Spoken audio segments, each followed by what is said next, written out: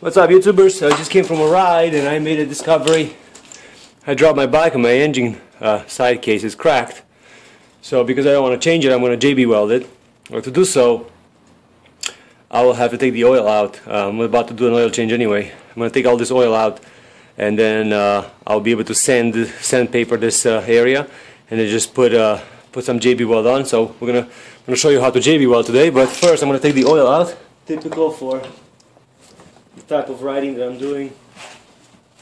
It's going to go a little bit on the frame, I don't really care. I'm going to clean this surface. This was J&B weld before, as you can see. But I'm going to clean this area and see exactly how much damage it happened. As you can see, it's a nice crack over here. Right over here. So that's something that I'll have to fix. This was J&B welded before.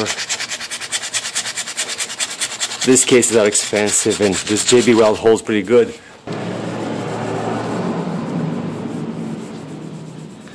You want to clean all the oils and other things that might be in here, so you don't want to have it dirty. Okay guys, is anybody ready to J&B weld this bitch?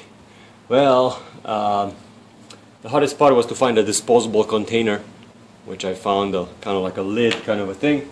So I'm going to have to mix these two little tubes for the J&B weld, the red one and the black one, and I have to let them mix up and then go from there. So let me find a stick or something. Are you ready to J&B weld? So I cleaned this area surface very nice. It's nice and smooth. I went and bought myself some J&B weld, so it comes in two little packages. And the hardest thing was to find something to apply with, and I found a zip tie. And I have this little container. It said that you have to use a disposable container to mix the bullshit together and make your J&B weld. So what I'm going to do is I'm going to open the first one up. You have to make a piercing hole over here. This is about $7. Equal amounts of J&B weld. So I'm going to put some here. I don't need more than that. I'm going to close this one out. Make sure it's airtight because it's $7. And then I'm going to open the other one out.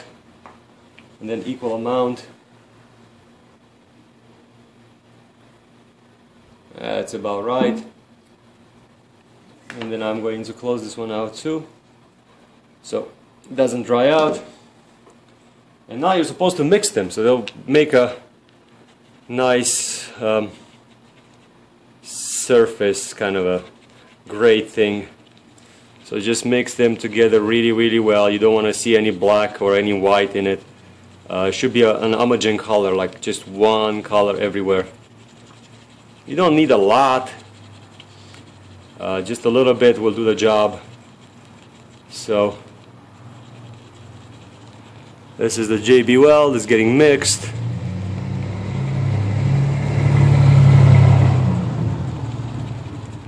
Okay, so it's nicely mixed.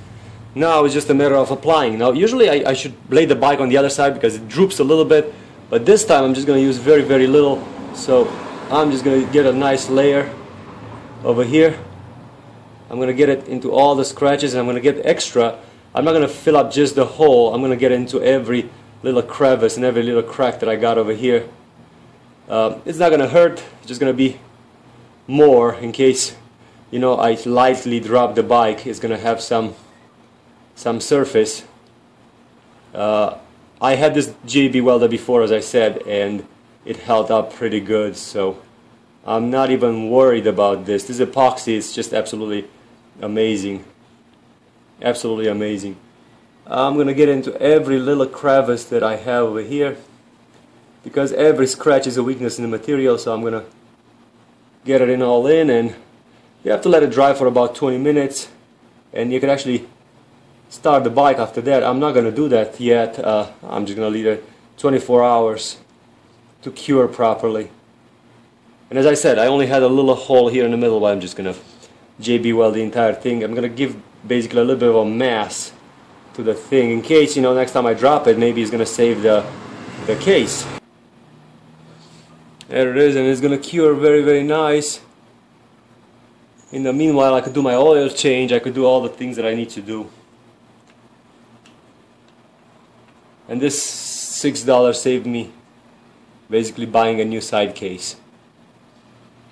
I don't have to buy a new one. I can guarantee you this is gonna last until I drop it next time, which if I do, the new case would have not done anything, it would still crack. So this is as strong as it gets. No worries whatsoever this will hold or not. I have zero doubts it's gonna be working just fine to all the heat and the pressure that this engine is designed to, because I had for about 4,000 miles I already had this and had absolutely zero problems, no leak whatsoever. Okay, so why disposable container? You want to throw it away.